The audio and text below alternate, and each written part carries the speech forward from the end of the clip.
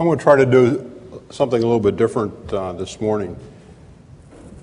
I thought what we would do is begin a journey from what it used to be like in the days of open source, the days of procedural programming, to today's world of interactive, iterative development, multi-vendor, multi-language, and to talk about some of the ideas that have been generated in this day before, yesterday, and hopefully today, to be able to set a tone and a direction that says if we could enter into a dialogue, what I'm going to try to do is to open up some of the conceptual questions that are confronting you all, confronting vendors, confronting public officials all over the world, and to have a question and answer session rather than a PowerPoint kind of presentation with a lot of content. I think some of the content that we saw yesterday, for example, the summary of open source and standards, is incredibly excellent. I think there are policy implications and directions that come out of some of those kinds of content, and I would hope that in our dialogue this morning that we can begin to answer and to understand what are some of these dialogues. So if we start this journey and we look back and we say, a few years ago, open source was perceived as an anarchistic group of individuals who really wanted to change the world, and they changed the world by doing free software. Free software was not only free monetarily, but free source code. They had a profound impact on where we are and where we're going to be in the next few years. Now, I believe that we've got two people who are going to volunteer with mics. Is that right? Okay, please stand up. And so, as we go forward, my hope is that I'm going to talk for a few minutes on about 3 or 4 slides, and then we'll open it up for questions. As we evolved into this world, there were really 2 different sets of world. There were those that wanted free software, a social movement, entangling kinds of obligations in terms of contributions, as well as a commercial world that was dedicated to profit. And we've been talking about that literally for the last day. But the reality is something fundamentally different. The reality today is there is a partnership that is evolving between the spirit, the content, and the procedures of doing open source and the monetary advantages to vendors, to governments of saving money. All right? And it is through this cultural exchange, through this governance exchange, that we're able to deal with some of the complexities that you all are facing. So, for example, $60 billion US today is the number of dollars wasted with failed IT projects. Projects that get started, never completed. Projects that get deployed and are not accepted. The complexities of the problems that we're addressing today are so complex that no one vendor, no one organization or institution by itself can address them. With the budgets being decreased, with the advent of new technology constantly pushing on the limits of our understanding, how do we really collaborate? And so the whole world comes down to a question of how do we build communities and how do we collaborate. Now, what's happening is that this open source community has turned from an anarchistic organization of individuals, some of them programming at midnight in their underwear, to large organizations that are actively engaged in building applications, tools, operating systems, in the entire stack of software. And they're interacting with commercial companies who compete head-on, but who also collaborate on some of the infrastructure. And that's what we're going to talk about. Now, to get a little more specific, if you take the idea of the culture, the openness, the meritocracy, the transparency that is represented in open source, it's finding its way not only into government, but into commercial enterprise. So many of the paradigms that are used within the open source community are finding ways into the commercial community. So we're seeing in great big commercial companies the same basic paradigms of openness, meritocracy, transparency, and the things we've been talking about for 2 days finding their way into the commercial side. If you take the whole concept that we were talking about yesterday in some groups of command and control, all right, we look at commercial development, public development as a command and control environment. Within the open source, there are projects that are extremely governed by a command and control environment. They have rigorous plans, rigorous test schedules. They know who's doing what, when and where on a monthly basis, on a quarterly basis. They also have organically evolving organizations. Start out as incubators, move on up into very tightly rigid controlled environments. So many of the paradigms that were developed in the commercial world are finding their way into the open source world. And many of the paradigms in the open source world are finding their way back into the commercial world. If we look at the business models of the free software, there are now many, many companies that are commercial, that make a lot of money, that are building software that they are providing for free for lots of different reasons.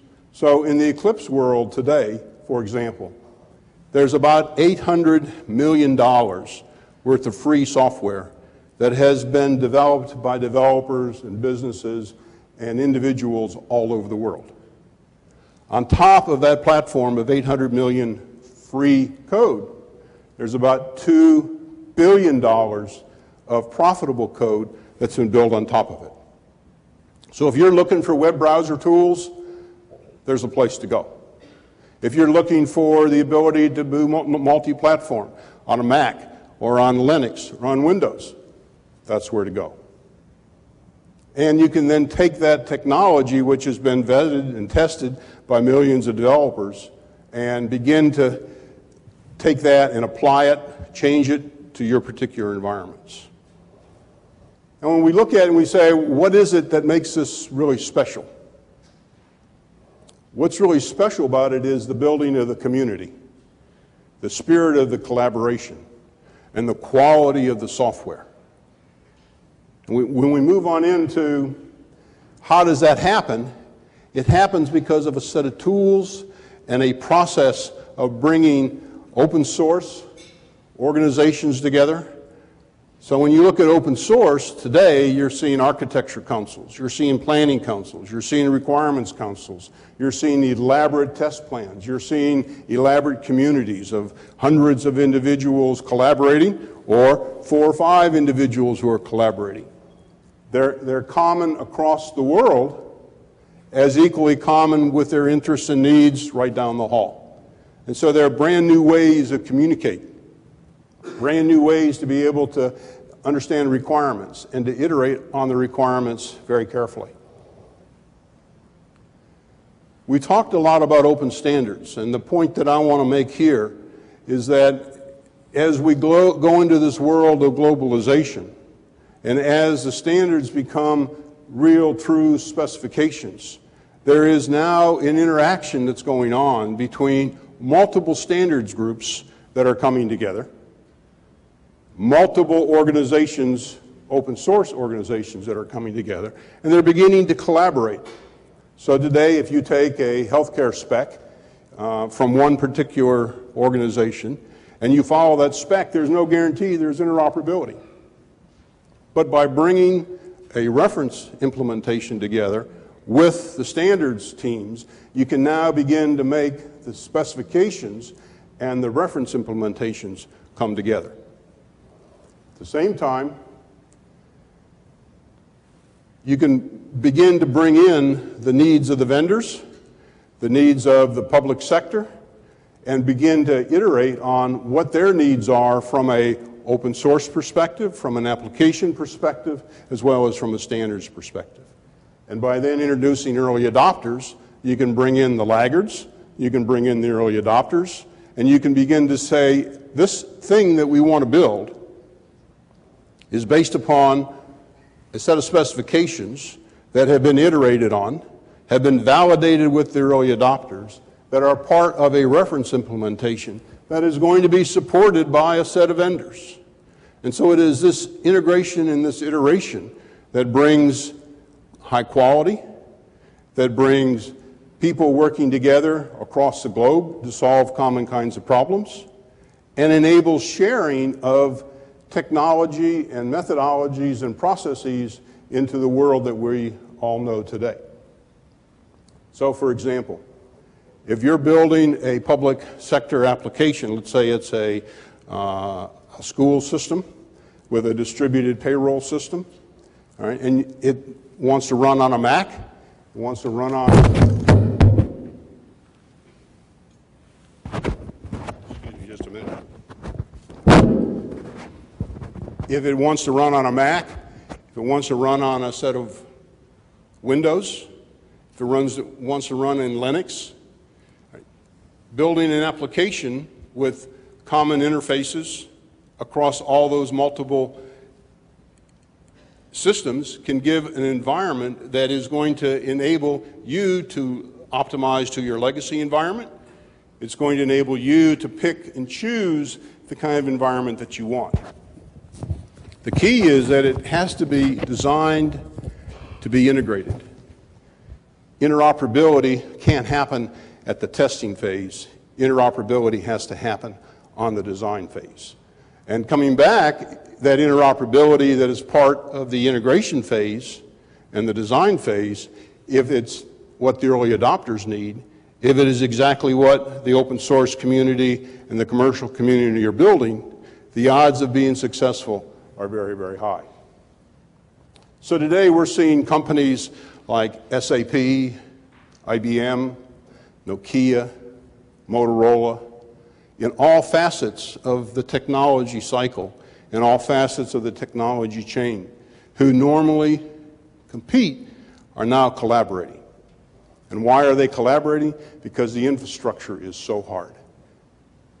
And what has happened is they've taken some of the best developers to write the hard infrastructure, and they no longer have to do that. They write it once, they can then share it, and you can take your best developers and put it in other areas. Part of what we're trying to talk about is the enablement of an ecosystem that supports the open source development, that supports the end user and the application developers. And they're symbiotically tied together. Open source would not be here today if IBM and a couple other companies hadn't invested over $1 billion every year in order to get it kickstarted. The developers today who are doing open source are commercially paid developers. Less than 5% are independent individuals earning money, taking their money, and then applying it into the open source. So there is a fundamental different paradigm from what we used to know.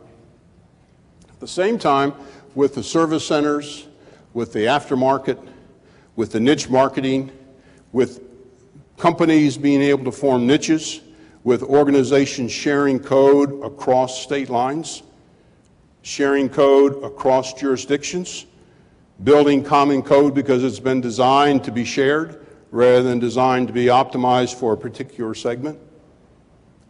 Costs are being reduced, services are being improved, and developers who are in very large organizations are finding colleagues within that organization and colleagues in other organizations to be able to interact with. And the quality of the code is going up. So what I've tried to do in the last couple minutes is to take us on this journey that says we started out in a small group, commercial versus open source.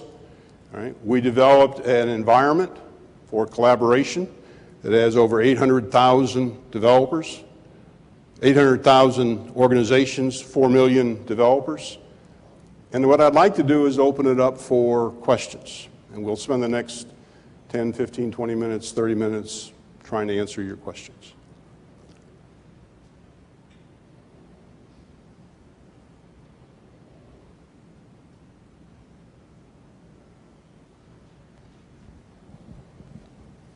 So you're talking about big companies, and you referred to the small companies.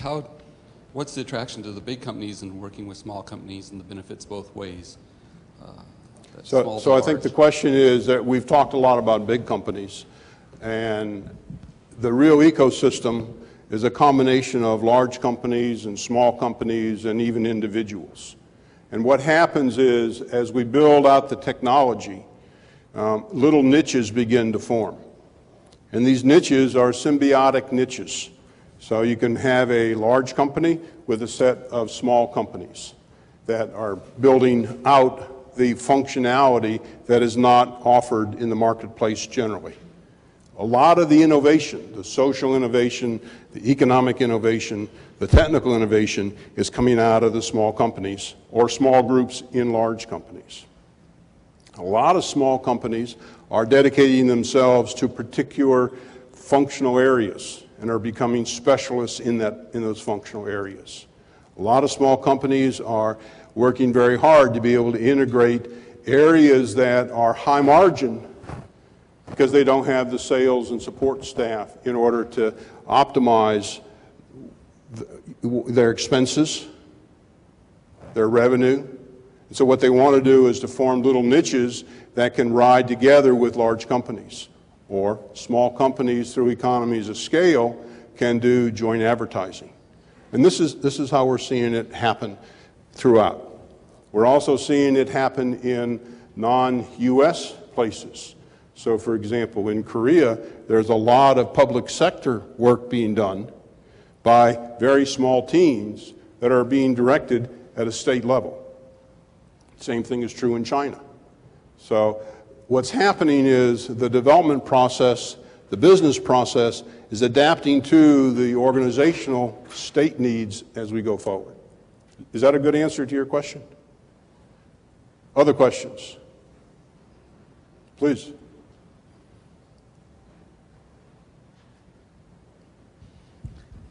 What would be your suggestion for a small organization or individuals who have an open source project yet don't have the resources to create the infrastructure of an open source project, like the websites and things like that? What would be your suggestion on how to create or get their project out there? So there are multiple avenues or channels. You have the traditional SourceForge channel. You have the opportunity to network through news groups with other individuals who are interested in the same specific areas that you're interested in. By producing the technology and bringing it into the open source through an incubation process or through a SourceForge process or through an early adopter process, what happens is a community that you did not know exists starts to collaborate. By joining news groups and by joining some of the other processes that are associated with the open source, you begin to connect and communities begin to form. Because at the end of the day, the community is all about the communication, the coordination, and the commitments. And what we're seeing happening in things as diverse as the Mars rover, all right, and banking systems and public schools begin to communicate, and they begin to share some of the technology. So some of the technology that today is in the command and control center for the Mars rover, that same technology is in Wall Street. That same technology is in school systems. It's in cell phones. How'd you get there? You got there because of the communication, the coordination. But more importantly, it got there because of individuals like what you're describing.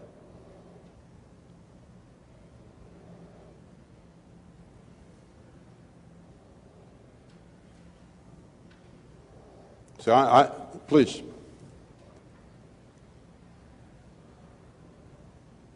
What would you say are the key characteristics of a successful self-sustaining ecosystem rather than just a good idea?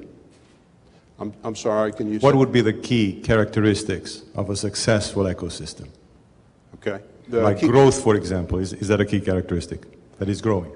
So from what are the key characteristics of a successful project? I think the first has to do with the quality of the code.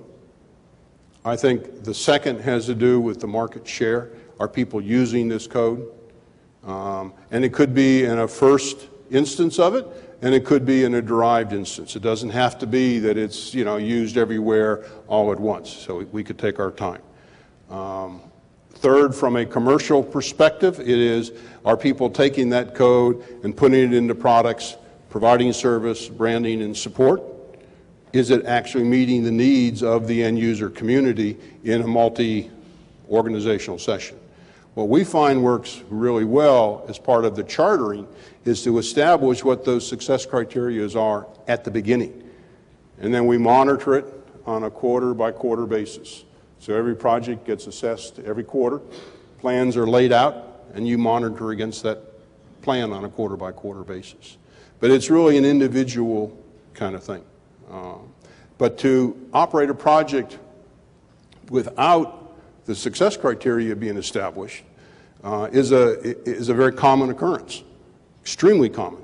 And what happens in some cases is there's this organic evolution that occurs.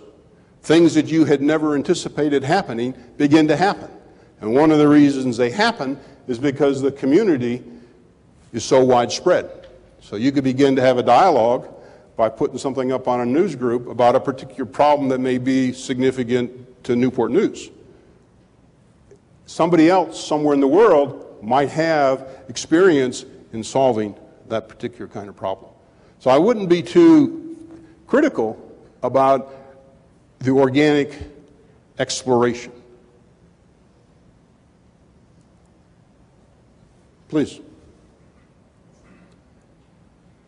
Being new to open source, the conference has been great. We've been learning a whole lot. One of the strengths, obviously, of open source is being able to have the collaboration, sharing, getting some awesome skill sets to build an awesome product. On the flip side of that, what keeps the bad guys out?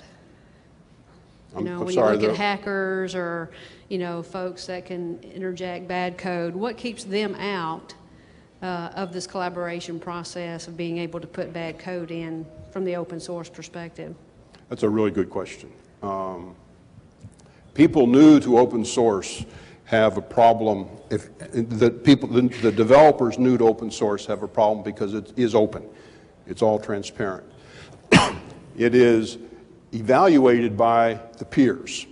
So the peers are the ones that sit and say, yes, this technology is going to be able to be included and not included.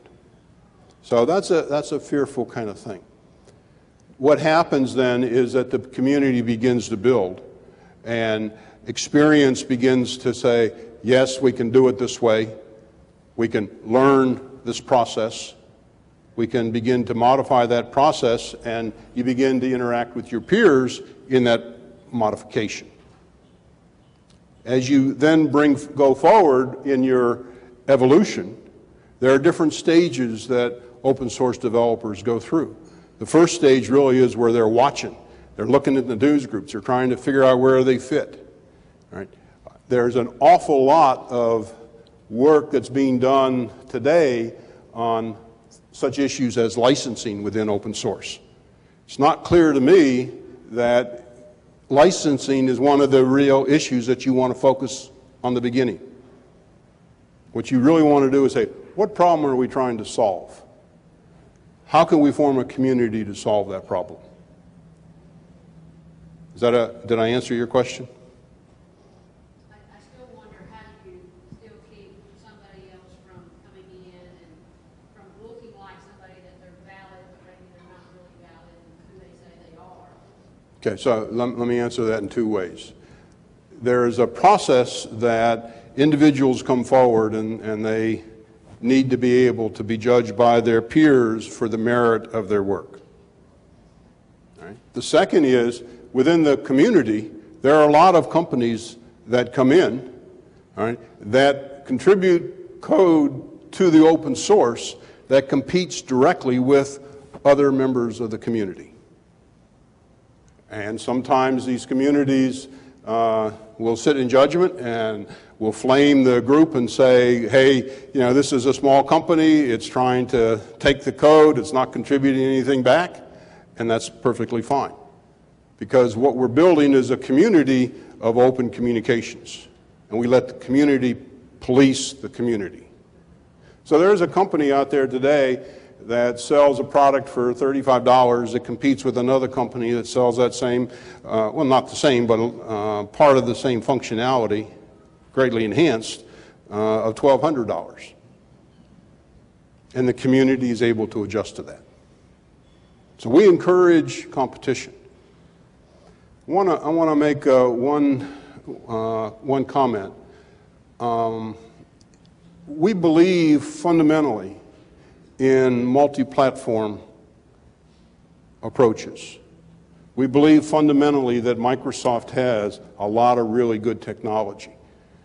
We believe that Linux has a lot of really good technology, and that Mac, and that QNX, and that lots of others have really good technology. So this open source is not just about Linux or Eclipse or Apache or any other organization. And what I would encourage you to do is to find out those vendors, those sets of services that meet your particular needs of the audience that you're trying to serve, and then adapt the technology to meet those needs. Instead of coming in and saying, I want to do open source, and so I have to have a whole stack. You can adapt and pick and choose that technology that meets your particular needs. You painted an interesting picture of the ecosystem, but I'm wondering if you can give this audience effective strategies to tap into the ecosystem. One of the common threads that I've heard during this conference and from other potential open source customers has been, wow, there's a lot of open source community out there. How do I effectively get to it? Because just throwing a problem out in a news group is not always necessarily going to be the most effective strategy for solving a particular problem. So I'm wondering if you could suggest some effective strategies to tap into this ecosystem that you've described. Okay. Let me differentiate real quickly between the partner programs of commercial companies and the ecosystem of the organizations that we've been talking about. When we look at the partner programs of big companies, Microsoft, IBM, et cetera, they look at a partner program through the eyes of what the partner can do for the company. All right? That's a different way of looking at it that says we want to build an ecosystem of partners where every partner is acting in their self-interest. And over time, by acting in their self-interest and forming niches, those niches are going to be able to grow. New members will come in, old members will leave. It's a good idea in an ecosystem to have this type of symbiotic relationship. Now, the way to communicate, all right, and we're not good at this, is through community tools. We use wikis extensively, but we don't have the communication tools yet to be able to take people from very diverse audiences and be able to connect them in with other people that have got similar kinds of problems. Most of our searches are horizontal rather than vertical, for example. All right?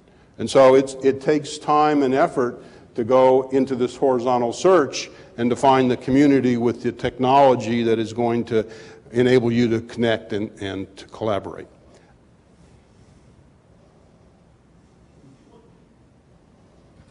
Would you look at or explain the Eclipse process as an example of how to tap into a community, specifically the building of projects and the precursor to that, the incubator system that Eclipse developed? Okay. What I'm going to do is describe a process upon which an idea comes in to fruition and then can be acted on from a community. So if you have an idea or you have a particular problem, one of the ways to realize a solution to that problem is that you then define that problem to the greater community of Eclipse. And all you have to do is say, I've got this problem, and you can join a news group. Or you can say, I've got this code, I've got this problem area, I want to form a community of an incubation group, and other people who've got similar kinds of problems will come and join your group. As more people join your group, it then evolves through other stages of development within the ecosystem. So pretty soon you'll see members come to your problem-solving particular project area that you had not anticipated.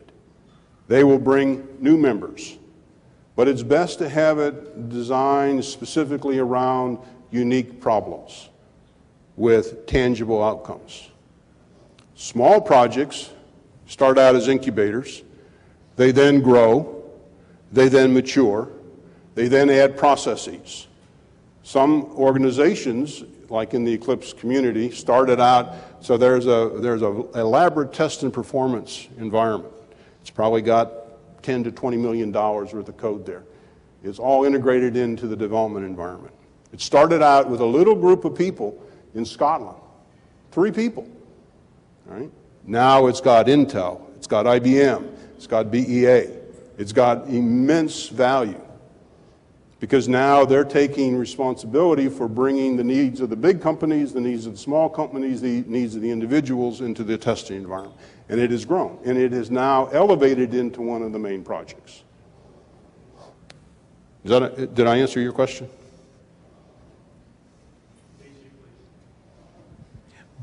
Basically, CLIPS has a framework to facilitate that question that you asked. How do you do it? What are the steps are? It's a shepherding framework of development to create this kind of environment. They call it the ecosystem, but it's a stepped development framework, free of charge, using open source. And it has very high IP vetting. And Eclipse basically does that, shepherding through its project format. Starts out as an ecosystem.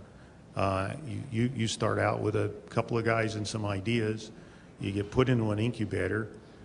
We probably have some of the world's best people at helping people incubate their projects until they become a formal project, and then vetting their IP, and then putting it into a common source pool so people can pull the code out and build enterprise solutions with very little IP risk. In other words, the property rights are well known.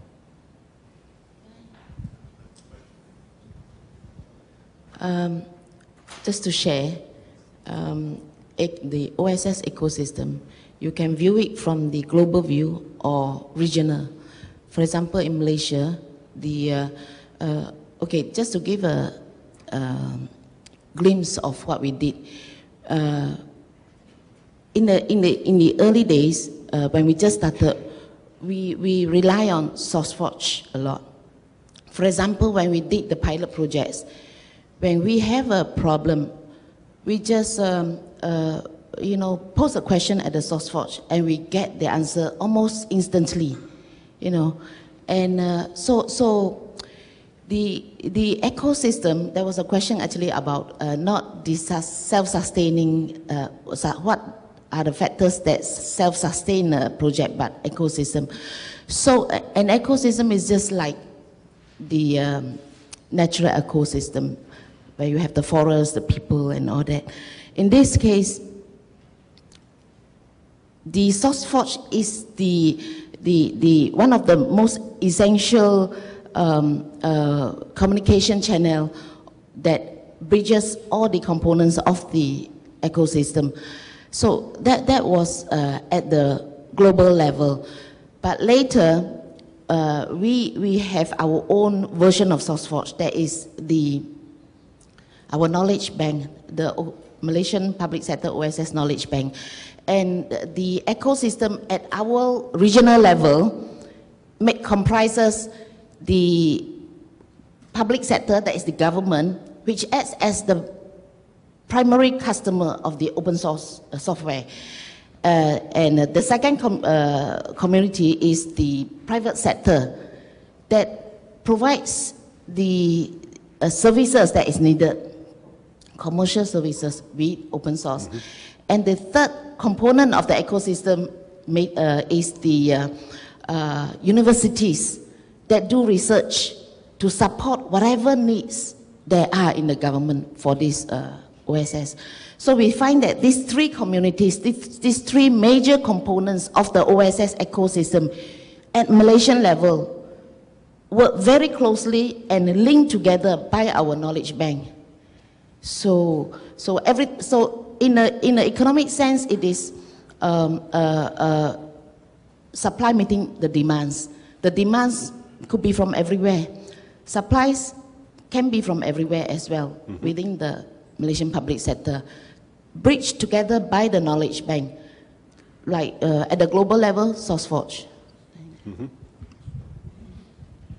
Just one more. Sorry. The other thing is to a question about how do we get prevent so-called hackers actually maybe undesired source code from coming in. There are governance structure, apart from peer review, there are also governance structure like, for example, Linux. Torvald Linux started the project. It is usually the leaders of the project that has a committee that forms a governance structure to decide what actually can come into the mainstream codes and what cannot. So besides peer, there are also a formal governance structure. Thank you.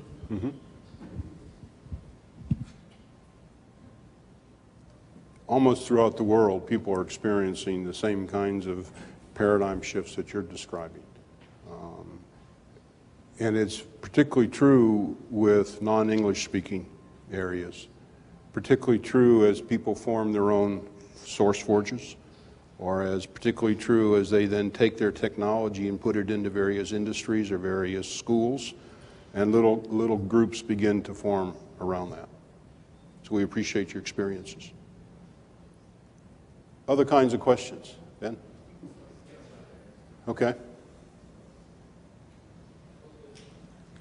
I hope this isn't off on a tangent too much, but I see that the software as a service is maturing and offerings are broadening. And do you see that as just serving a niche, or will that become its own ecosystem, or will it be part of this ecosystem, or what do you see happening in that area? Well, my guess is the question is software as a service. And within our world, there are two parts of the question of a service. The first part is the question of the financial business models. Is that the question, or is it more on a service-oriented architecture? It's more not service-oriented architecture, but the ultimate freedom is not to own any of this stuff and just get what I want as a business user. Okay. So what we see happening over time is that the operating systems as we see them today are really going to come up the stack, and more functionality is going to come into the operating system or into a free another layer. It might be a management layer, it may be a set of services, whatever. And then what's going to happen as this becomes much more pronounced, there's going to be new financial models associated with how do you acquire software. I believe that what's going to happen with the open source community is they're going to focus on the development, the design, and the building of the software. The deployment of the software, the implementation of the software is going to be distributed back out to those people that are closest to where the deployment needs to be. And so I think that over time, as we stabilize what the functionality is, and we remove some of the complexities, we're going to enter into new business models that say service companies, public sector companies, or public sector organizations will be able to take this code, some of it which will be for free, and some of it which will be for a fee, some of it will be on a subscription basis, all right? Some of it will be downloadable automatically based upon whatever your need is. And the emphasis now is going to be on the deployment side.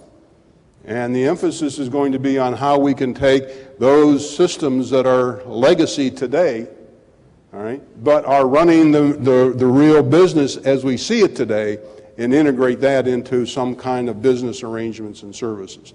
And if we were to fantasize from a business perspective and a platform perspective, that's how I would see it happening. And I'm pretty sure it's going to happen. We're seeing free being not free, and it was discussed yesterday with how much it really costs by the time you take free code and you install it, you implement it, you service it, you support it, you change your business processes. All those are going to be fee-based services or specific services of high value from people such that work for you or part of your organizations.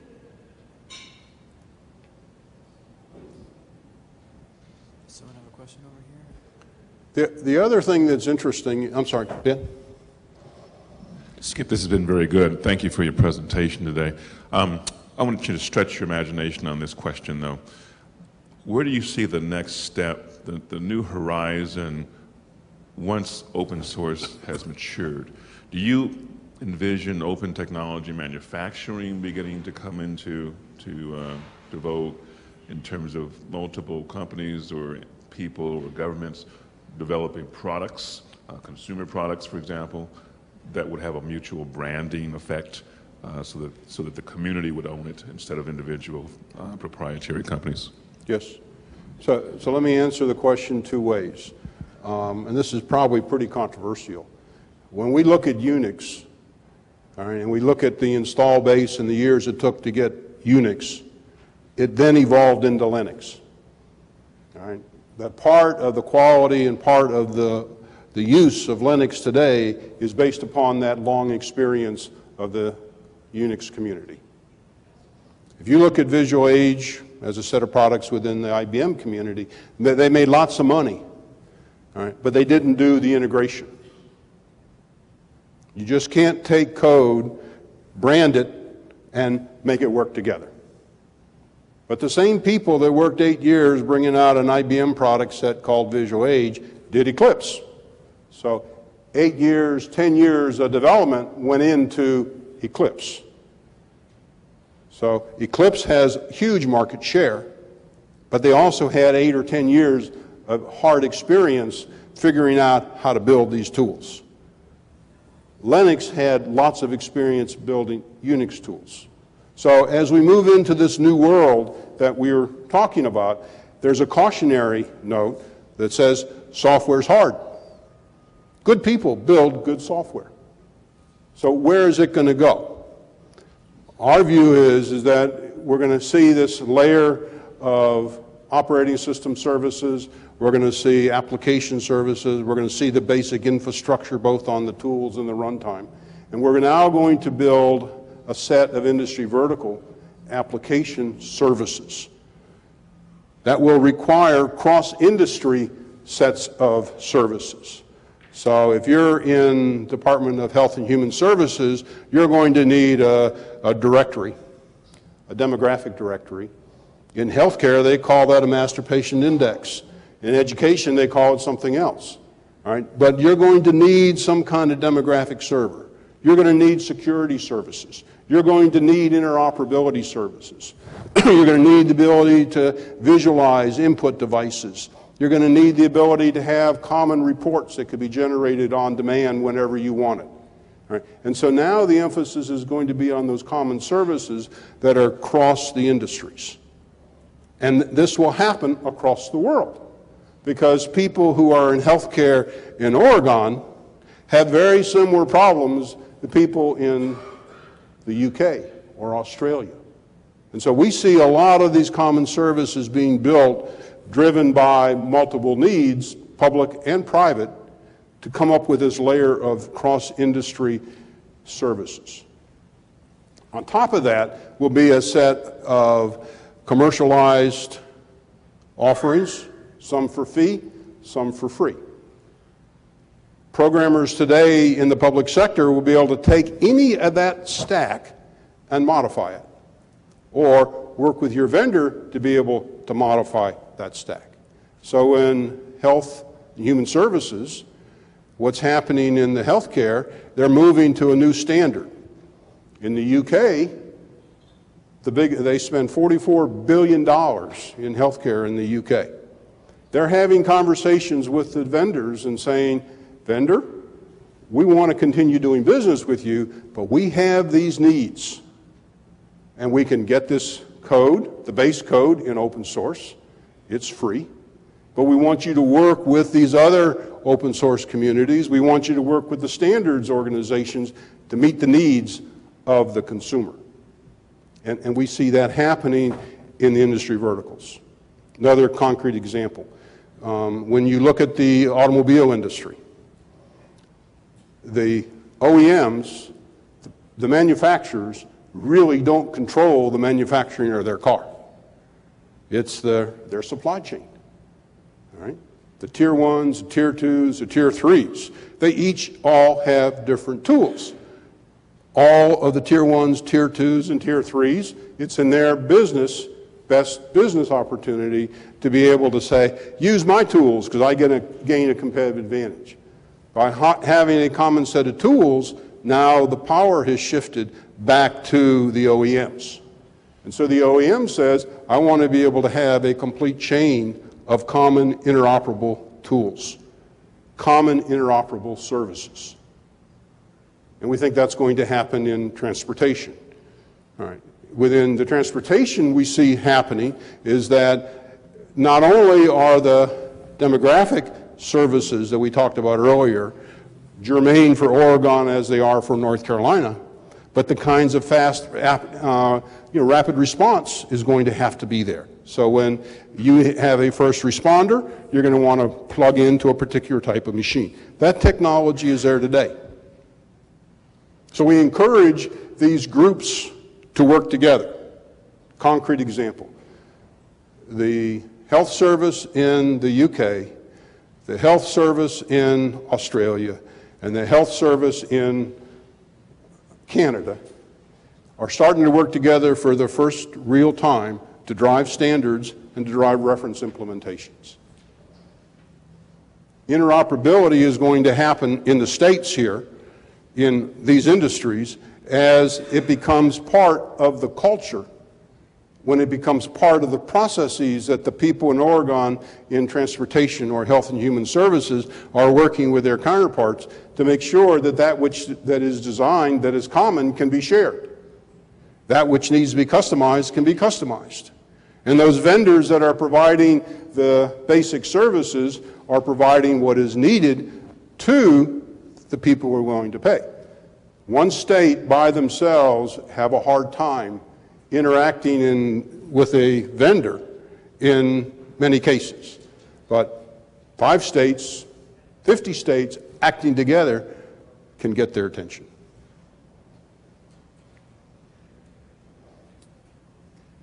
Is that a good answer to your question?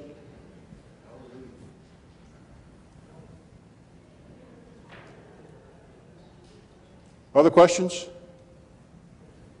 Let me leave you with a thought and a challenge.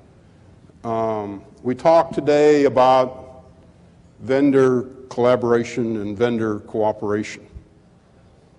All of you that use Windows today benefit from IBM and Microsoft collaborating.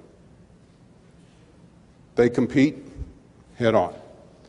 But the world fundamentally changed from mainframes and green screens and color screens to workstations.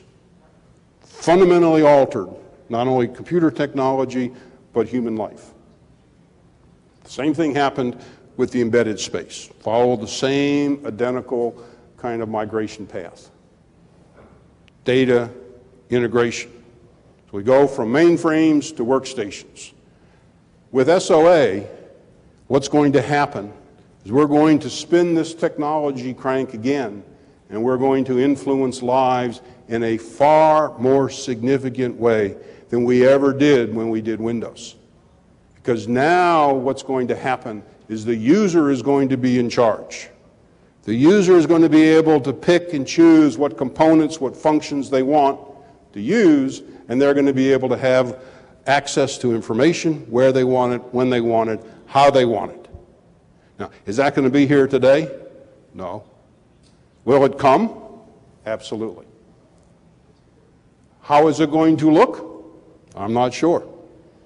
But I will bet that if we bring multi-vendors together, and we bring multi-standards together, and we bring multi-companies together, and we build reference implementations with early adopters, many of whom could be you guys, that we will fundamentally alter the human experience, again, of how we interact with information. So, for example, in healthcare, the patient will be able to access their records when they want them, how they want them, where they want them.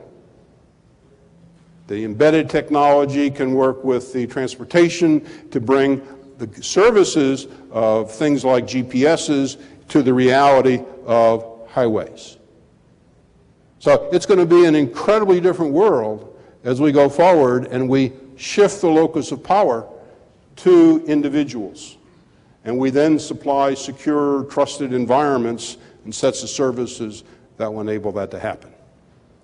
And my guess is it's going to roll out in the public sector.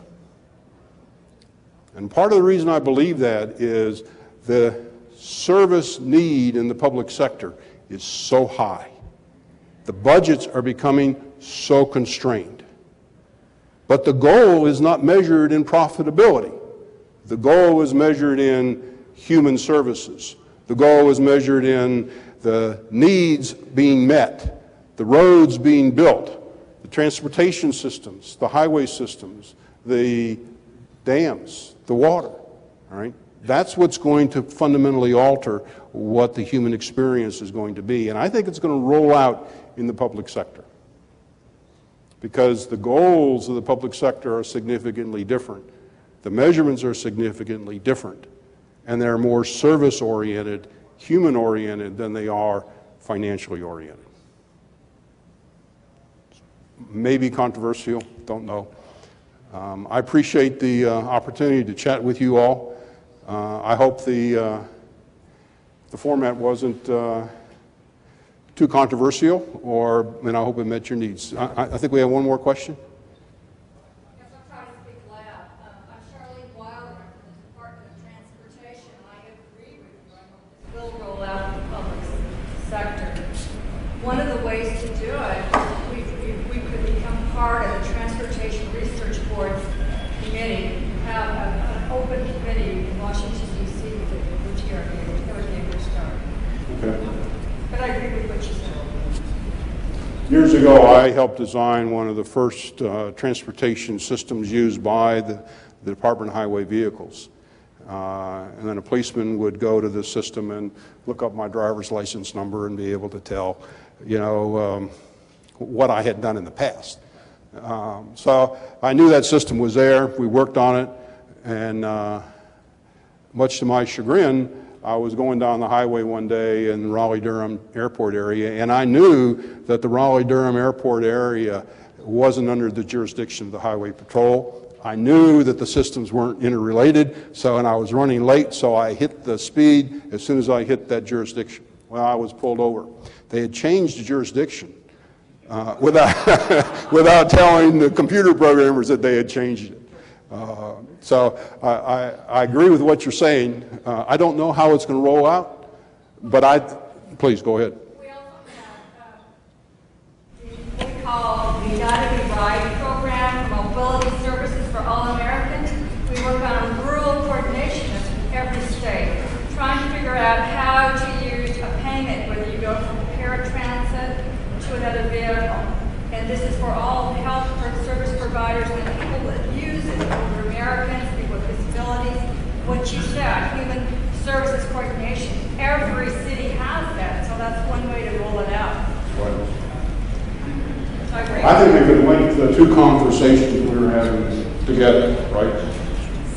We do not know today how to really, truly collaborate when we're not writing code with people who have similar interests, similar streams of consciousness. All right? My challenge, and I'd be more than glad to help work on it, is that Goscon next year would come back and we could begin to address that kind of experience. Very candidly, taking a system out of one state and putting it into the system of another state isn't going to get you the interoperability or the success that you really need. But if you can begin to build these networks of people that have funds, that have ideas, have responsibilities, and hopes, my guess is, and we can use collaboration tooling, my guess is that we could next year be piloting and showing some of these non-code writing experiences, because it's all about community, it's all about collaboration. I think I'm running late, and I apologize, but thank you all very much. I enjoyed it.